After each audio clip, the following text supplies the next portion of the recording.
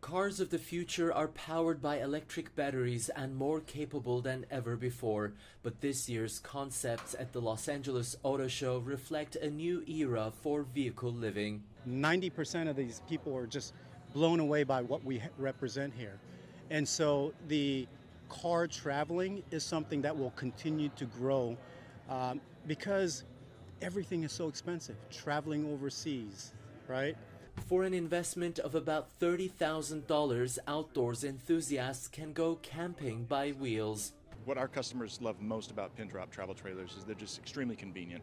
It's a no assembly required camping experience. So you pull up, you open up the hatch, you pull out the drawers, and you start cooking.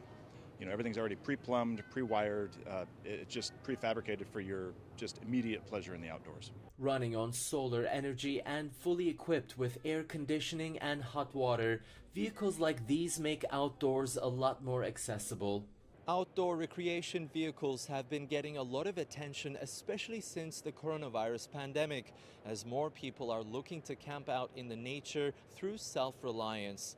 And this year's outdoor pavilion at the LA Auto Show is bigger than ever before.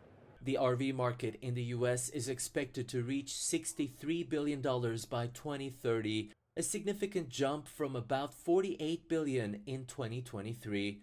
Some of the concept vehicles here provide a taste of what luxury living on the road may look like. I mean, there's so much to highlight about this vehicle, but one of my favorite things is it's just like a full-size truck, but it's got a luxury apartment on the back.